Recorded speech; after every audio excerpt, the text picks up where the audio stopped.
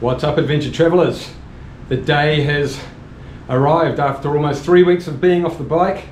It's time to get my little 150 from the bike rental place and head north to Ha Giang. The ride's called the Ha Giang Loop, and you can do it in anywhere from, I think it's 3 to 7 days. So I'll try and knock it off in about 3 or 4 before heading back south down to Da Nang and Saigon. Anyway, let's get to the rental place and see if I can get this massive duffel bag, that one there, onto the back of the little 150. I've got to say, it's a little bit strange having all this motorcycle gear on after 3 weeks. The English have a colloquialism for clothes. It's called clobber, and never a truer word for motorcycle gear. It's heavy, it's bulky, and you feel like you're clobbering around. So let's clobber to the bike shop, get on the 150.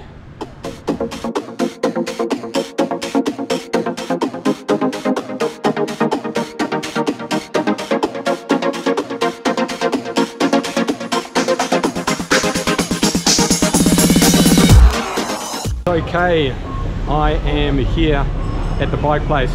Just spent the last hour or so setting up the bike, signing the paperwork, doing all that. My worries, as most worries in the world, were unfounded. The luggage is sitting quite nicely on the back of the bike. There you can see. Yep, okay.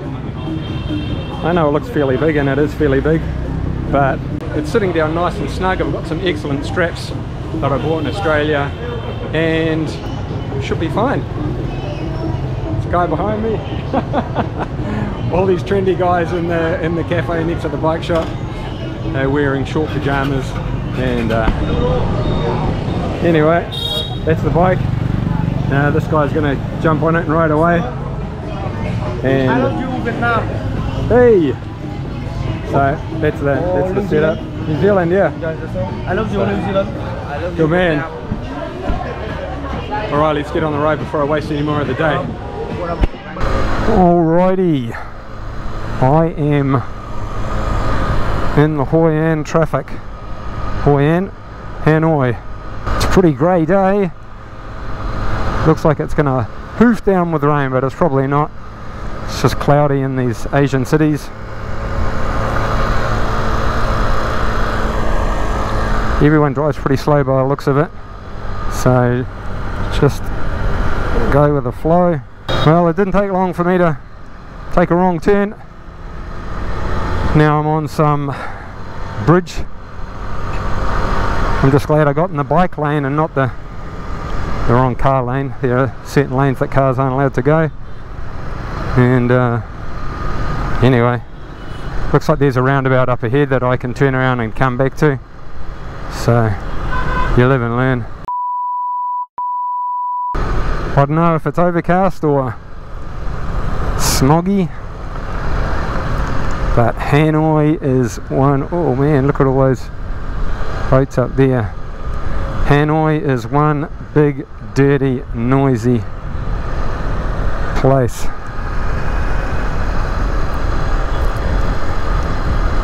The map said 4.5 hours. And if I keep taking turns like this, it's going to take me 14.5 hours. Ah, there's a woman just pulled over on the side.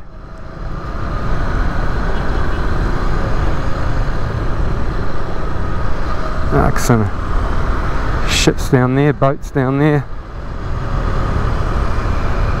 This one long bridge, and I've got to come back on it. Look at those dwellings there. Pretty nasty. Oh yeah. No, it's not good. Bit of construction going on here. Might be a train line.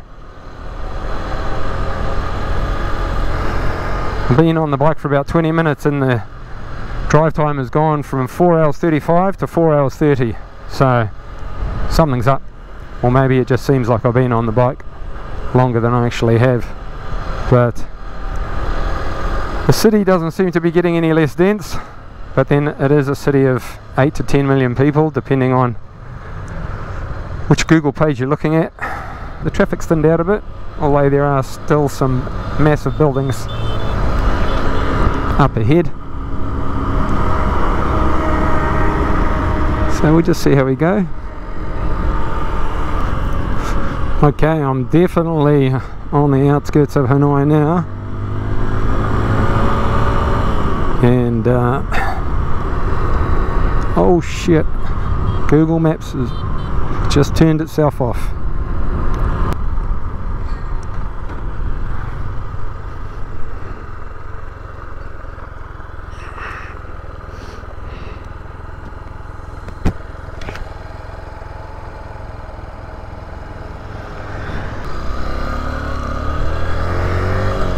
Okay, Google Maps is up and running again. 4 hours to destination. Let's hope I'm going in the right direction. Jesus! Whoa. Look at this little town. Don't hit the oncoming car. Don't hit the guy in front of you. A couple of important rules. Okay, well according to Google I'm still going in the right direction. So I'm out of the rice paddies into the town.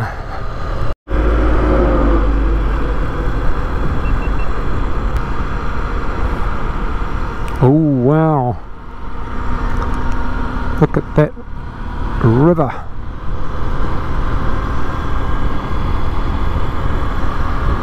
We're definitely heading out into the countryside now.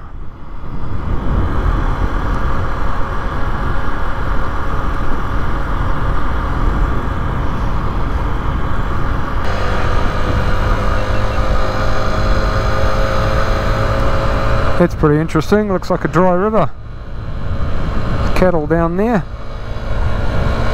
Wonder if it dried up on its own accord, or whether the river was diverted. There was a dam, past a small dam up the road, so maybe that was all part of it.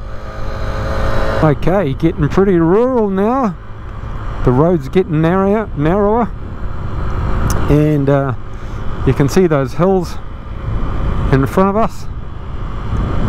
So what the hell is this guy doing? He's trying to take off. Oh yeah, there's some rice paddies. Holy cow. This is rural Vietnam. This is what we signed up for. Okay, into the tar seal for a bit. Still 2.5 hours to go. So, I'm not even halfway really, as you can see. Even the townships look like they're going to be smaller from here on in. So I've just filled up with gas, and it'll be interesting to see what the final destination is like.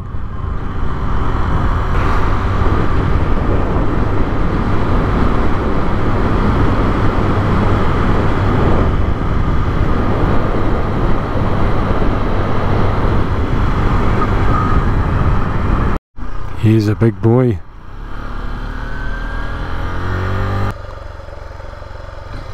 Here we go. Don't freak them out. Nice and slow. Okay, well it's technically raining. Not very heavy, but I should really pull over and put at least my jacket on. As you can see, we're getting higher into the hills. And I'm still a good hour and a quarter away from my destination, so I'm going to pull over here.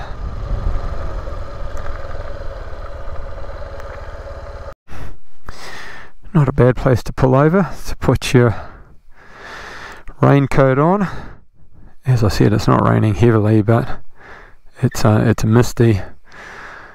You can see we're on the incline heading into the hills. I don't know how high up we're going, but I can't say I'm having tons of fun because it feels like I've just been sent off into the wilderness, but it's not bad. Could be worse. I've done worse riding. What do we got here?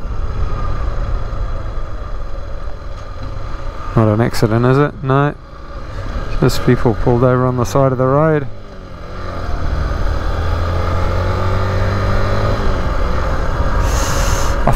Riding in the rain. Oh, here's a truck coming right towards me. Jesus Christ. I'm on the left side of the road. I'm on the wrong side of the road. That's why it's coming straight towards me.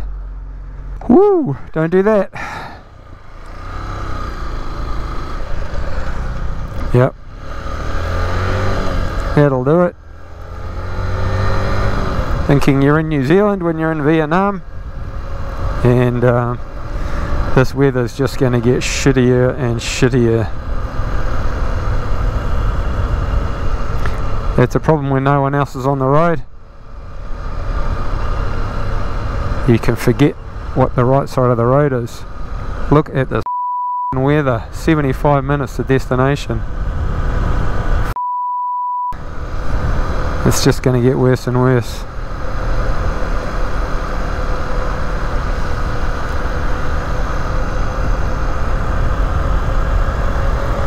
If it starts heaving down, I'm just going to have to pull over. I don't know what I'm going to do. If it stays light, I'm alright.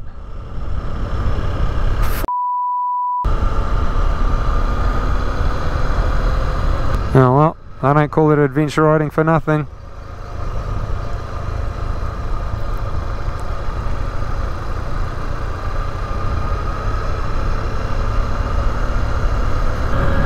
This is the road to nowhere, everyone. I have no idea where I'm going. Well, I know where I'm going. I'm just going where the guy in the bike shop told me to go. He said it was a good alternative to the Ha Giang loop. Look at that. And anyway, it's not his fault that it's raining. Still overcast, but the road is dry, and there seems to be a little bit more clarity in the immediate vicinity. Still got another 30 odd k's to go. Still plenty of mist on the top of the hills, or the range, or whatever you want to call them, but it's still overcast as anything. No sign of the sun today, either in the city or the countryside, but the road is dry. Wow, here's the sun, first time today.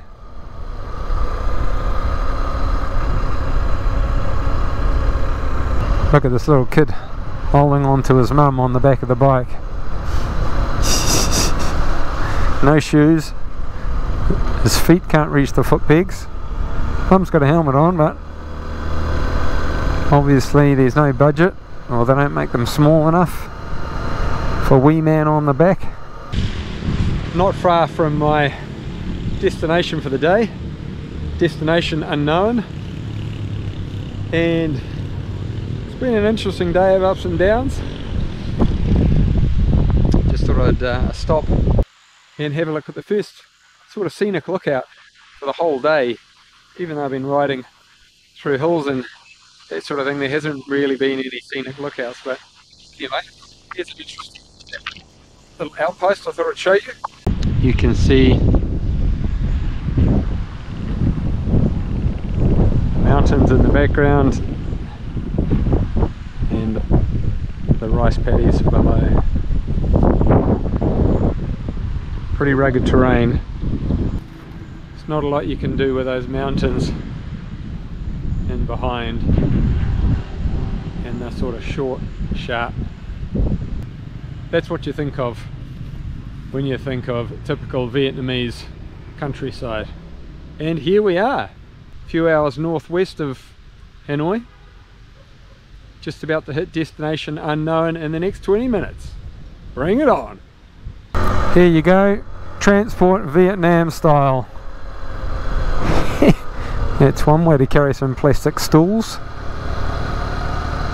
Not the best way, but this is Vietnam. A lot of red flags down the main drag of this town. Not sure if it's a national day or no, that's in September.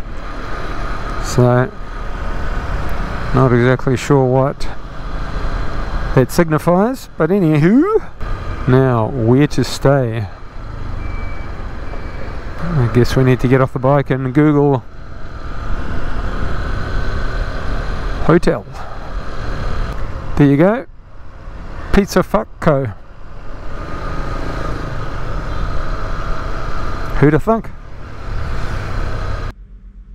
Okay, finally made it to the middle of nowhere, which I think it's pronounced Na Lo, and it is in the middle of nowhere. It's not really a tourist town. I've seen one couple here, so I got sent on a bit of a tiki tour, but that's okay. It just means that I need to retrace my steps back. That's what happens in adventure traveling. The good news is that I found a lovely little hotel out on the edge of town, just 20 New Zealand dollars a night, and the room and bathroom are very nice. Check this out. So as you can see, nice and clean and modern, and only 20 New Zealand dollars a night, so woohoo. There you go, the Vietnamese mountainside.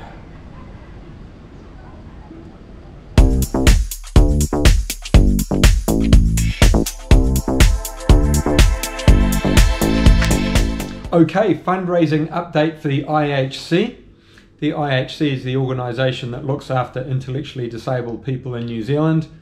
We're currently at 9,818 New Zealand dollars, tantalisingly close to the 10 grand mark.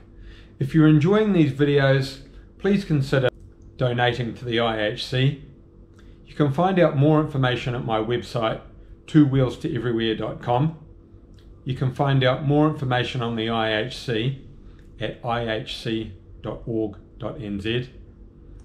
And if you would like to contribute, please go to my Give a Little page. All the links are in the description below. All the money goes directly to the IHC through the Give a Little page, so your donation benefits the intellectually disabled community directly. As usual, if you're enjoying these videos, please give them a big thumbs up. If you'd like to see more, hit the subscribe button and ring the notification bell. And if you'd like to support the channel, please share it and give me some feedback in the comments below. I love to hear from you guys and girls, and it helps me improve the channel for you. As always, ride safe and see you on the road.